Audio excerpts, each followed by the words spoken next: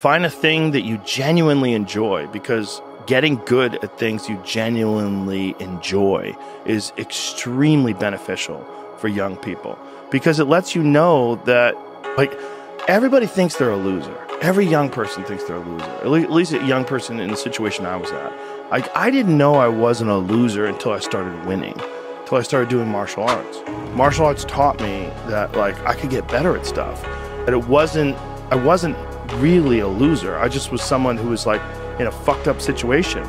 But you could channel all that energy that you have as a young person into something and get better at it. And then all of a sudden people admired me. I was like, this is crazy. So I went from being someone who was incredibly insecure, basically a failure, to someone who was really successful at this one thing that was very dangerous, that other people were scared of. And that gave me immense confidence.